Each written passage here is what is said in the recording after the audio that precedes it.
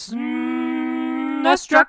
Thanks to John for the request via Patreon. The SNES had all kinds of gigantic, clunky, and unwieldy PC ports, many of them courtesy of developer Koei, who specialized in simulation and turn-based strategy games, everything from Aerobiz to Romance of the Three Kingdoms to Nobunaga's Ambition to Gemfire to Liberty or Death. Many of these games just aren't that fun to play nowadays because they're just too ambitious for the Super Nintendo hardware. The user interface usually has way too much going on, everything is super confusing and unintuitive, and the games are just too huge for their own good. Many of them just should have stayed on PC. Koei did provide some exceptions to that. I did a video on Inindo Way of the Ninja a few months ago. That's a strategy game that has some typical RPG elements and also has some interesting ideas. It's very slowly paced and doesn't look like much, but the game's not a total loss. It's still halfway decent. The same could be said for the Uncharted Waters SNES ports, especially the second game, New Horizons. Starting with the first game simply titled Uncharted Waters, this game was on MSX and the NES before making its way to Sega Genesis and Super Nintendo in 1992. And yeah, as you might expect from an early Koei game, the graphics here at first glance do not look like much, and I guess that's the first hurdle you gotta get over if you want to get into this one. This looks like an NES game in many ways, especially the overworld map, but thankfully there's quite a bit of substance here to dive into that tries to make up for it. Uncharted Waters is part adventure game, part strategy, and part role-playing game. It's an adventure game in that it's non-linear and you can do pretty much whatever you want, whenever you want. It's a strategy game because the goal of the game is to outmaneuver your opponents, and it's an RPG because it's a character-driven adventure where you play as Leon Franco, a 16-year-old boy who's out to restore his family name, and he sets out to do this by recruiting a crew for his ship and travel the world trading goods, making investments, fighting pirates and ships of rival nations, searching for treasure, and of course rescuing a princess. Or you can say screw all that and just be a total a-hole and be a pirate yourself if you want. That all sounds cool, right? Of course, Koei games always sounded cool, but once you got down to playing the game, there's a bit of a steep learning curve and it's like, what in the hell do I do? In this case, you start up Uncharted Waters and you're met with a set of skills and scores. You press left or right on the D-pad to scroll through different sets of scores, although I'm not sure it makes that much of a difference because you can apply the bonus points at the bottom to whatever you want anyway and make every score 70-something, so what difference does it make? So yeah, this game is predicated on open world exploration. Every town you settle in looks the same though. There's a marketplace where you buy and sell stuff and even invest in the port to raise a little support for your home country of Portugal. But if you do that, it'll piss off other countries like Spain and Turkey and you'll have a tougher time making other allies. You can see some of this info in the guild building where you pay to see who supports or opposes who at any given time. There's also an inn where you recruit your crew and gather info. There's the lodge where you rest up for the night, a shipyard where you buy, sell, fix, or remodel ships, and there's a palace which is where the game's main narrative takes place.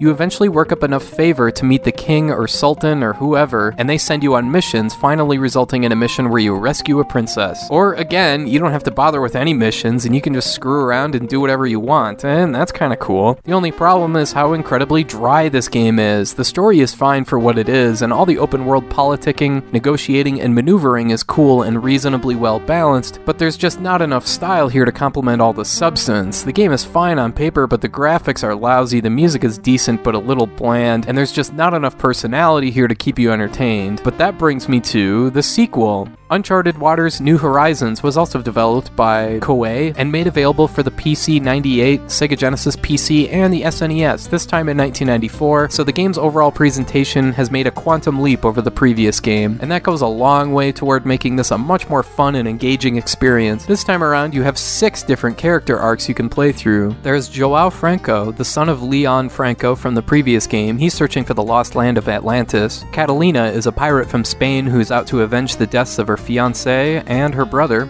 Otto is on a secret mission by order of King Henry VIII to defeat the Spanish Navy. Ernst is a Dutch cartographer who wants to map the entire world. Pietro is an Italian treasure hunter who must repay the debt his deadbeat father left him. And Ali is a Turkish merchant who grew up in poverty but stumbled into owning a ship somehow, so he's out to make his fortune. So yeah, the sheer number of characters here gives this game a huge amount of depth and subsequently a ton of replay value, and the storytelling and character development here are a massive improvement over the first game. Each character has kind of their own category though. Joao, Ernst, and Pietro are adventurers, Catalina and Otto are pirates, and Ali is a merchant. Adventurers definitely want to level up, so to speak, before setting out to sea, so get lots of gold and durable ships and a reliable crew, or you won't last long. Merchants should go for volume when it comes to ships so they can haul more goods, and pirates, well, just go out there guns blazing and take over any merchant ships you can find. As for the gameplay, again, the best way to classify this is a sailing sim with adventure, role-playing game, and strategy elements scattered throughout. Like the first game, you play at your own pace, and you only get a game over when either your flagship sinks, you run out of provisions and your crew drops dead, you lose in a battle, or you fail to complete your character's storyline by January 1554. So yes, like in an Endo Way of the Ninja, there is a time limit here, but it doesn't really come into play. The trading system here is much more complex because there are a lot more moving parts at play. Each port has different prices depending on where you are, so the game encourages you to explore to find the best prices for certain goods so you can pull a profit, and there's 120 different ports you can visit, which is kinda crazy. You can also do quick fetch quests and run errands to help build your reputation as a decent fellow, earn enough of that, and you'll eventually attract the attention of more powerful folks that'll have you running missions that involve political maneuvering, negotiating, or straight up battles. And the battle system here is a massive upgrade over the first game. You give orders to other fleets you control, like for example, you sail in close enough to the enemy and that opens up two new options, a crew battle or a duel. And duels, for example, are between enemy commodores and they're based on whatever weapons and armor they have equipped as well as their stats at the time. There's also weather you have to contend with while you're out at sea, battle strategies you can arrange to sink the enemy's flagship. There's just so much stuff here. But at times that kind of backfires. There's almost too much stuff and it can definitely feel overwhelming. There's some stuff I don't even understand yet, like the ration meter for your crew doesn't seem to matter, for instance, or what the round earth society is supposed to do. Some stuff is just trial and error to figure out the best way to do things, but a lot of it is pretty straightforward. You traverse ports and sail the sea going from town to town, visit the cafe to gain info, do favors for people, you can gamble, win powerful people's influences, recruit tons of other sailors for your crew, and just get your name out there. There's so much flexibility here in how you want to approach things, and again, there's 6 character story arcs you can play through. It's really impressive, especially for a 16-bit game made in 1994.